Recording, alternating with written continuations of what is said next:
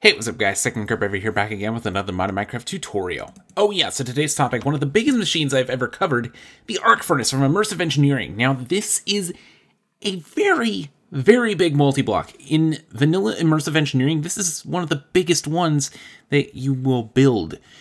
This is really useful though, because it takes power and it could do like a bunch of smelting, so the arc furnace can smelt, it can alloy smelt with certain mods, it can even recycle it can even do recycling. So we need to show some recipes. You can actually, so you can make electrical steel, energetic alloy, yeah, so you can basically, it has like integration with Ender IO. You can also make aluminum brass, manulin. You can also double ores in this thing without having to use the crusher. So that's nice. It's not very useful when using it for zirconium, though. This can also be used as a blast furnace for anything that requires sand to be processed in it. So if you need to make Enderium, just put it in here, and you got an Enderium ingot without having to use sand. Same for Flux Electrum.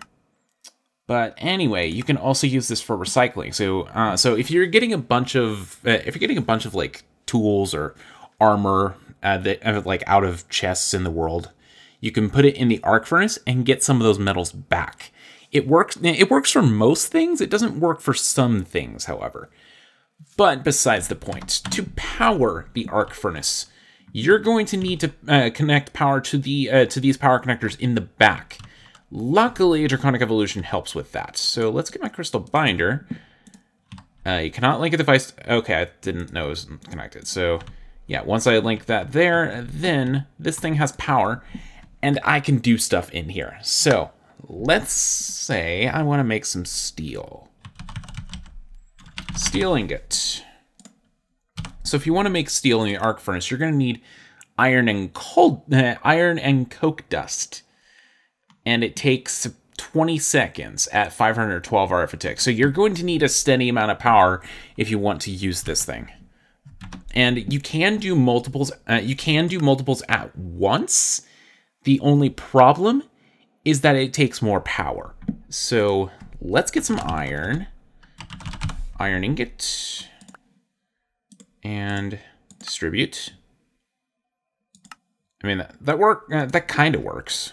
Coke dust. And there you go. So you can have 12 processes going at once in this thing, which is very nice when you're trying to do this stuff. So the most important thing about the arc furnace, you're going to need graphite electrodes in order for them to work.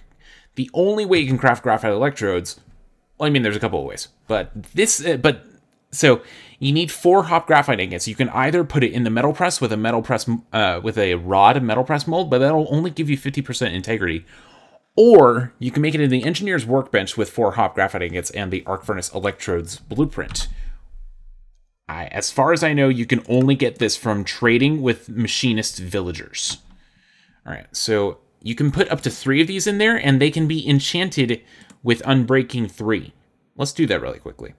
So you can put it on all 3 of these at once, and it costs 40 levels to do so, but it's worth it because these will last a while. So you put them in the top here. This will start draining the power to do all of this. And fortunately, like I said, you can do all of these at the same time, and it'll take less time. So once this is done processing, it'll spit the steel in this slot here, and then slag in this spot. Slag isn't used every single time.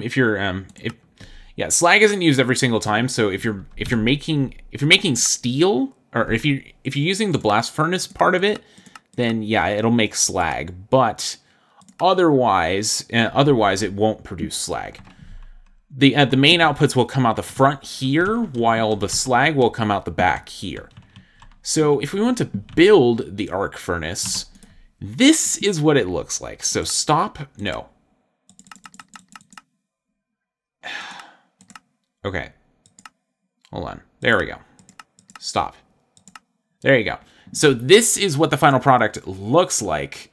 There is also a paste bin code on the subreddit r/9x9, so you can paste it in with Direwolf20's Building Gadgets mod. So, but if you want to build this, in total, you're going to need a cauldron, 14 steel sheet metal slabs, 8 steel sheet metal, 6 blocks of steel, 5 steel scaffolding, a redstone engineering block, 10 light engineering blocks, 5 heavy engineering blocks, and 27 reinforced blast bricks. That's a lot of stuff. And I'm not going to go through all those recipes, so you guys can look that up. Also, some of these recipes may be different depending on the pack you're playing, but in a kitchen sink pack, they're pretty consistent. Oh man, yeah, this is a really big block. Like again, it is probably one of the biggest blocks that you will ever make in immersive engineering, if you decide to go for it. Because I mean, yeah, this is huge. So yeah, graphite electrodes need to come in, but here's the issue: you can't automate placing graphite electrodes in here. So if the graphite electrodes break, you have to replace them yourself. So otherwise, you can pipe inputs into the top here. Like I mentioned before, the power goes into the back. This is the only place power is able to come in. So, the draconic wireless energy crystal, definitely helpful for getting power back here. Slag comes out the back, and main outputs come out the front. So if you want to see that, it's chest. It goes slowly, but it's basically hopper speed. And then back here, let's do a drawer, because why not? And the slag comes out faster. So yeah, if you want to, so if you want to quickly get items out, that is your best way. Just put an inventory in front of it, and then pipe it into your storage system, like your refined storage system, your applied logistics system, whichever one you want. But yeah, and then there's also this part on the front here. This allows you to turn it off with a redstone signal. So let's get a lever. Lever, check. And let's also get, let's also get a few iron swords. So that way I can demonstrate to you that it works. So, there we go. And it just stops as soon as you flip the lever. So, yeah, if you don't want this thing running, just flip this, just put a redstone signal on the front there, and you're good. Alrighty guys, I think that'll do it for this quick little Minecraft tutorial on the arc furnace from Immersive Engineering. I hope you guys enjoyed learning about something in a mod that I have not covered yet in this series.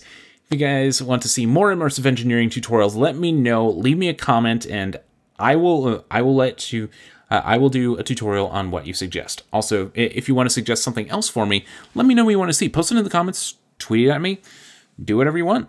Anyway, that'll do it for this tutorial. Thanks for watching, guys, and I'll see you next time. Later.